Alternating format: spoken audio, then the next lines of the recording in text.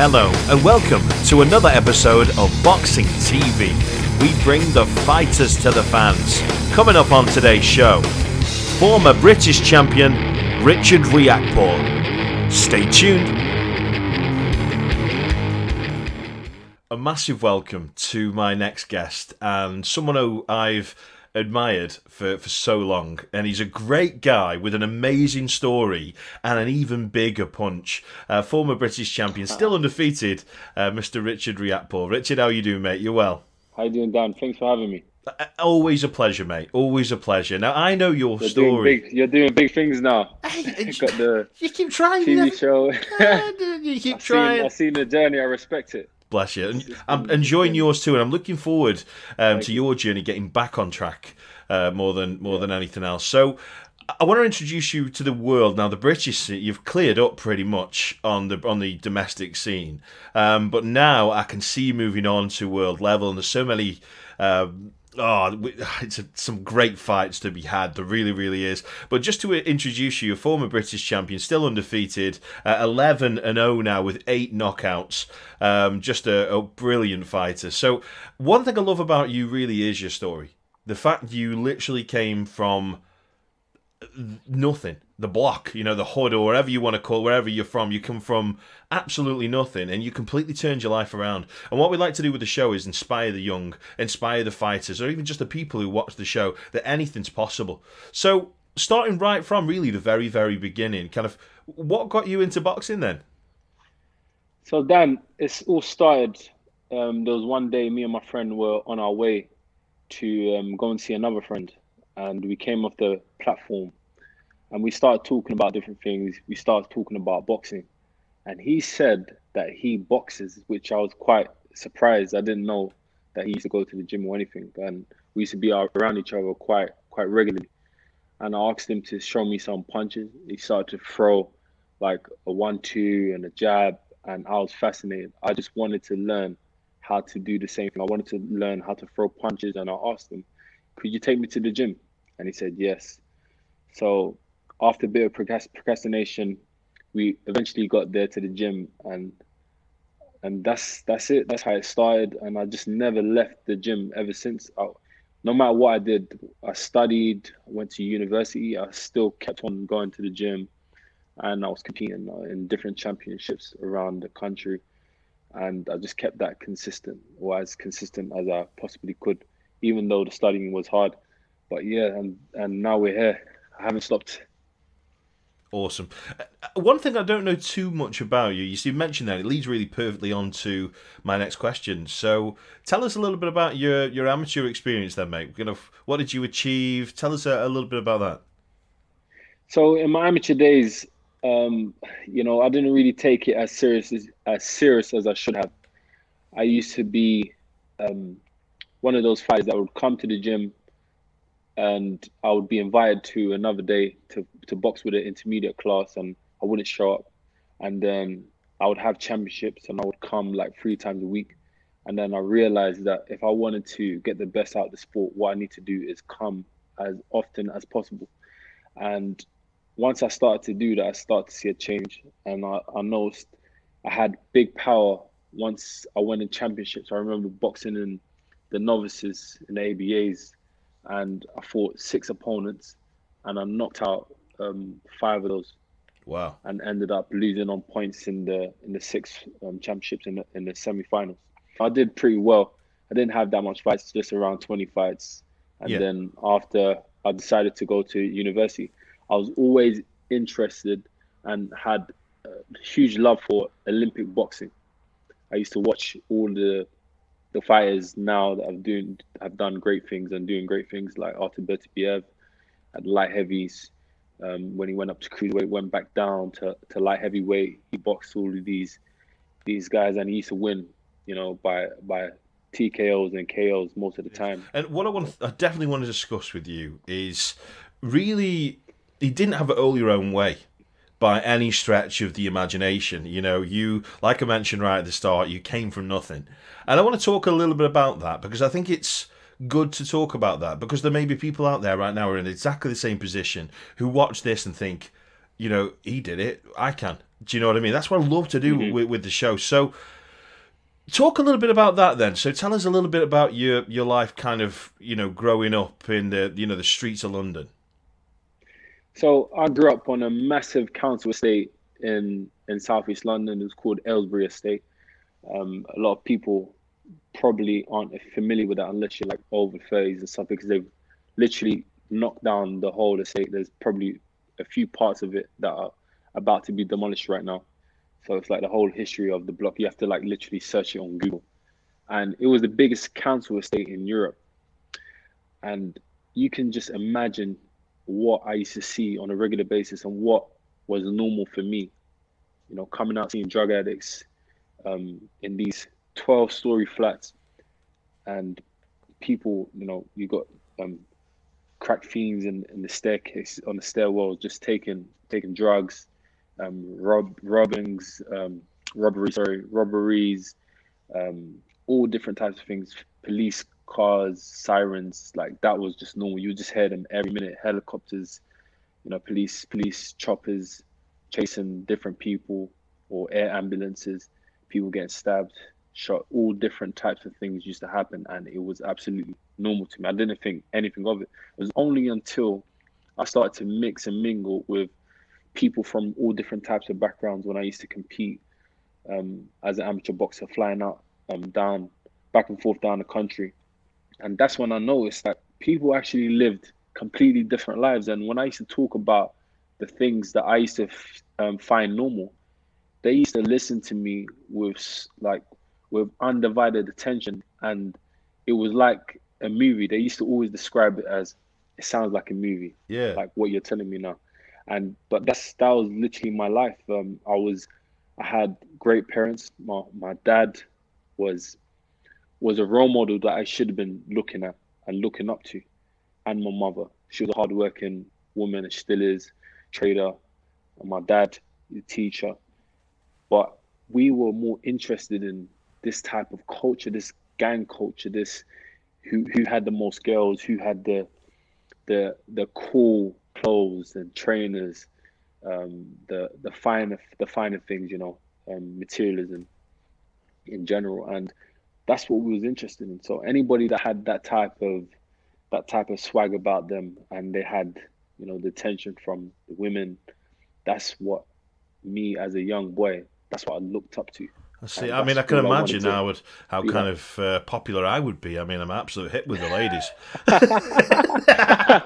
Yeah. They're more likely to hit me. I can imagine then. I'd be leading the block, mate. I would be leading the block. So I read up on you, and I read through some of your kind of things that you said in the past, and I saw a story that you spoke about when you kind of had to run from gunshots.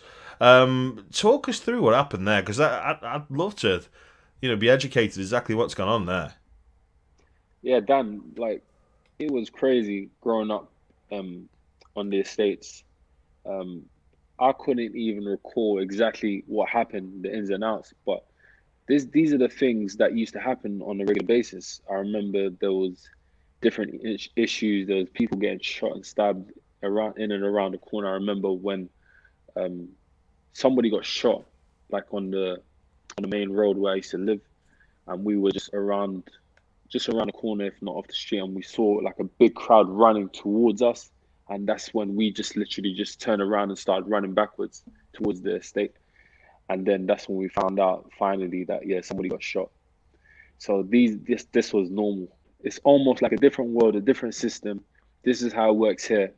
Everything else doesn't matter. Yeah. Must be a strange thing. Must be so strange to have that. Very and strange. It's all you've got. Do you know what I mean? So you have to try and survive. Very strange. Do you feel that kind of that boxing, straight to the point, boxing saved your life then? Absolutely. Because I'll tell you this then. You have to bear in mind, a lot of these youth on the streets now, they get themselves involved with all different types of trouble just because of boredom. They have nothing else to do. They have nothing to channel their energy. To imagine a young teen bursting with energy and doesn't have a purpose or a goal set, they are going to fall to anybody that shows them a bit of love, especially coming from a broken home and they don't get that attention. Anybody that shows them love and gives them a sense of belonging, they're going to gravitate to that. And whatever they tend to do, or they're involved in or into, they're just going to become a part of that. It's just that simple. And then that's when you get the different hierarchies and people that want to be want to build their name, build a recognition, and that's when they start doing more crazy things. It's a crazy world, basically. Now, you spent quite a lot of time with Dillian Whyte, didn't you? Did quite a lot of sparring with him. What kind of things did you learn from Dillian during these sessions? So from Dillian, I learned a few things. I learned about grit, and imposing your willpower to get what you want in the ring. That result. They had, Dillian always kind of had one philosophy and this one notion, like you break your right hand, you box with your left hand. Like that's how it goes. And all of that rubbed off on me. I started to learn more about the business. When he headlined shows, I'll be in and around studying and observing everything around what it takes, the media work, preparing yourself mentally, keeping focus whilst there's so many things going on at the same time. What the fans like to see, what it takes to sell pay-per-view fights and all of these and get a decent result. So I've learned a lot from being around, and also like the camps, what his camp was like, how he used to do things. We had the same coach at the same time. So it was quite interesting. I learned so much. Cool. And, as of late, we've heard Tyson Fury has had a good look of hit list, if you like, a hit list of 4 or 5 different fighters. Dillian Whyte being one of them. How would you see that fight going, mate? Yeah, that'll be an interesting fight. I remember I've heard Dillian tell me that he put down Tyson Fury in sparring. I don't know how true that is, but people don't really lie about things like that. Well, some do actually. Yeah, tell a lie. But Dillian, he won't be the one to kind of just say that for no reason. So maybe it's like it's he just wants to get revenge, maybe from that sparring session or him talking in the past. I think it'll be a good fight. Obviously, Dillian, he goes for the body a lot with heavy shots, which will make it very interesting. And he would definitely come forward, and he's not scared to take a punch. It's a big body too. Whereas, it's big body. And Tyson Fury, he's the infamous boxer, naturally gifted with agility, movement, everything. So, and with that boxing IQ, so he's going to that would be a really interesting fight. I think that'll go quickly. Great mix of styles. It couldn't be any further apart, could they? It will gel perfectly. Yeah, look forward to that one. So you've now had a bit of time off, haven't you, over the last 18 months or so? Still undefeated, which is fantastic, and you've pretty much wiped out anybody on the domestic scene. But you've now signed with Boxer and Sky Sports. Is there any reason that you've signed with the Boxer and Sky Sports side of things rather than the DAZN Eddie Hearn side of things? Yeah, it was. I received deals from everybody. I received deals from BT, from interest from BT, DAZN, and obviously Sky Sports. But it was a difficult choice, to be honest. I'm close to Frank Smith, Eddie Hearn. They like me. I like them a lot. They gave me a big opportunity initially, and I always wanted to be a part of their projects. I want to be a part of what they're doing because I really rate it. I rate the work ethic. A lot of people say Eddie has come from this background. It was easier for him, but I see the hard work. You can't miss it. It's there for anybody to see. They put in work, and I respect that. Yeah. At the same time, I also box on a platform which I dreamed about boxing on from when I was boxing on the small horse shows at York Court. So it was a difficult choice. Do I go with Eddie and Matchroom and DAZN, or go with Sky Sports? And I realized that I built most of my whole most of my fights have been on Sky Sports, and plus the deal that they offered financially made a lot of sense. They made me some promises which they've kept to. They've stuck to their word. They said they will look after me, and that's what I want. I'm at that stage in my career where I want to push on. I want to have these opportunities presented to me, and I just needed that assurance. Good. Well, I hope they fulfil the promises that they've said. That's the main thing. And I want to talk more about your career and your glory night when you beat Jack Massey for the British title. I mean, how did it feel to become British champion? I mean, that's some people's absolute world title. What a belt! How did it feel, mate? Honestly, Dan, it didn't really dawn on me until maybe a year later. A lot of people used to say the best belt in the world is the British title. Yeah. And when people used to say that to me, I never used to understand, like, what are you talking about? Have you heard of a world champion? Have you heard of a world title? And it's only until I start to analyze the whole circuit, and everybody always talks about these organizations and how many belts they bring out, which kind of dilutes the image of a champion, because everybody's got a belt. Everybody looks like a champion. The casual fans don't understand the difference between one belt to another. You're a champion and he's a champion. There's 10 champions in the same weight globals and internationals and global, silvers. Like, honestly, it's very confusing. But guess what? With the British title, only one person can be champion. There's no interim British title. There's none of that.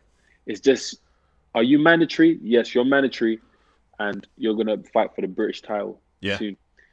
And I think that's what makes it so special, isn't it? Do you know what I mean? There's not. That's what makes it special. Yeah, completely no interim. Yeah.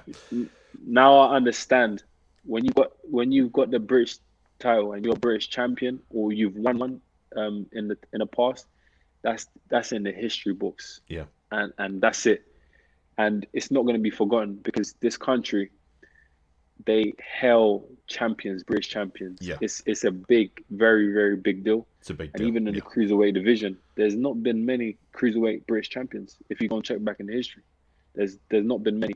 David Hay, Johnny Nelson, me, Lawrence Okolie. There's not been too many. And this leads perfectly, really. You mentioned Okolie there. It's a question I wanted to ask you. Is this a fight? I mean, I don't know how close you are with him. But I mean, is this a fight you'd like? Is this a fight you'd take once you've warmed back into your career again? Absolutely. It's a fight that everybody wants to see. Everybody messages me. That's the fight that people want to see. They see me as a big guy, big, strong power puncher. And when they put me against other fighters like Chris Smith or Tom McCarthy, everybody else in the top 10, they will always lean to me, even if they don't like me as a fighter or like my style. They'll say, I think Richard will probably take it. I lean more to Richard. But with Okolie, that's a fight you just don't know what can happen. You say Okolie's got more experience. Okolie's fought more times. He seems a little bit more polished, and Richard's a bit more raw.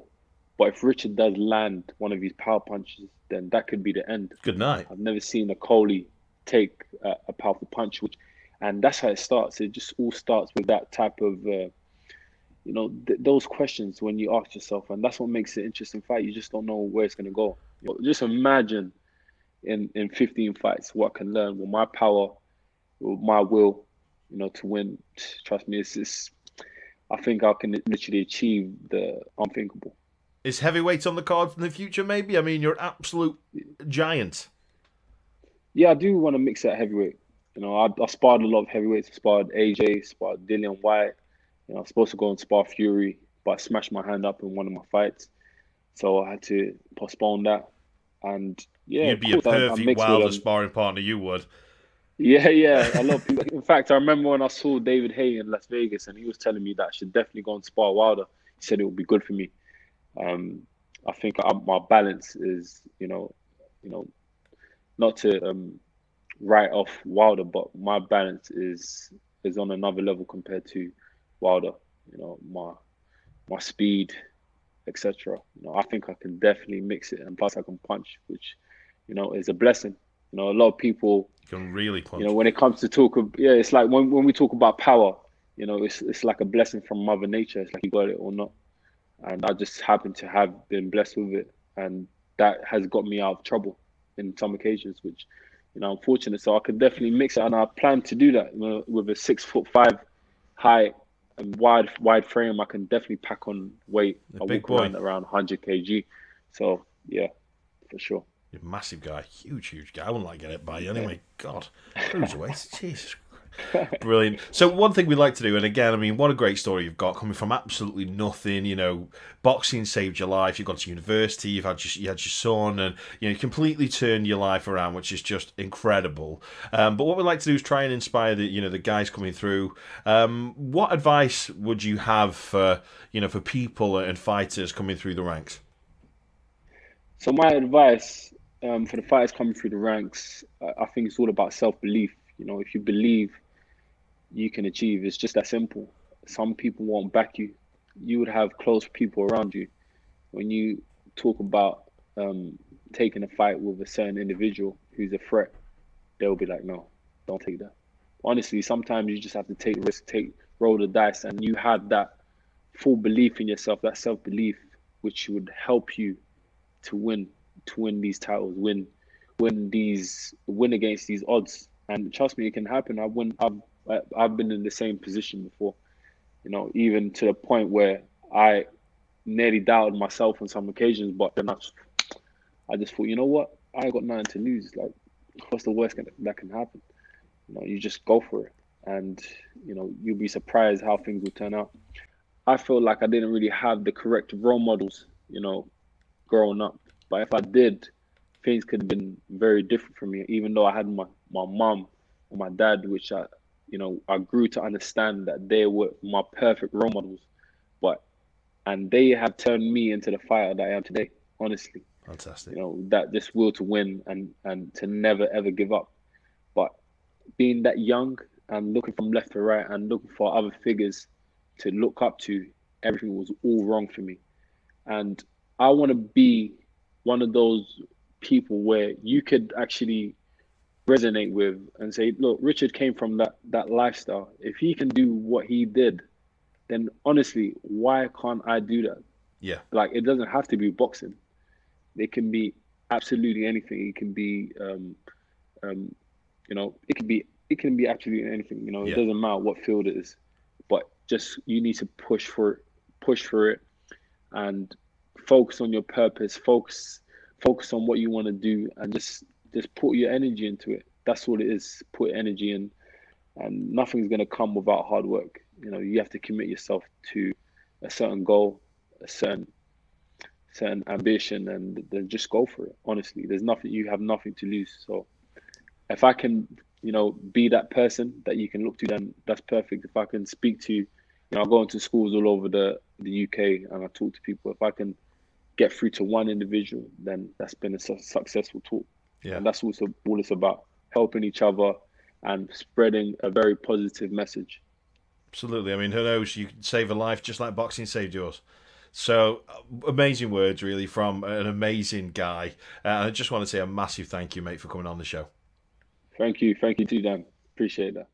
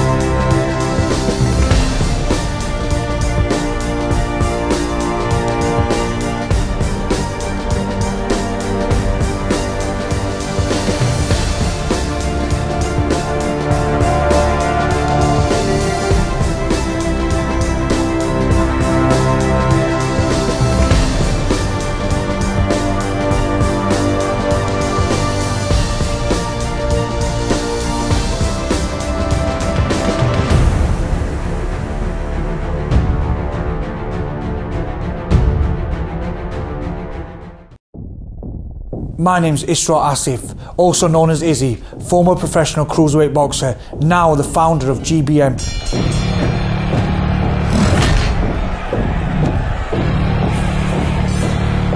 We at Global Boxing Management are working with promoters locally, nationally and internationally to make sure our fighters are put on the best possible shows.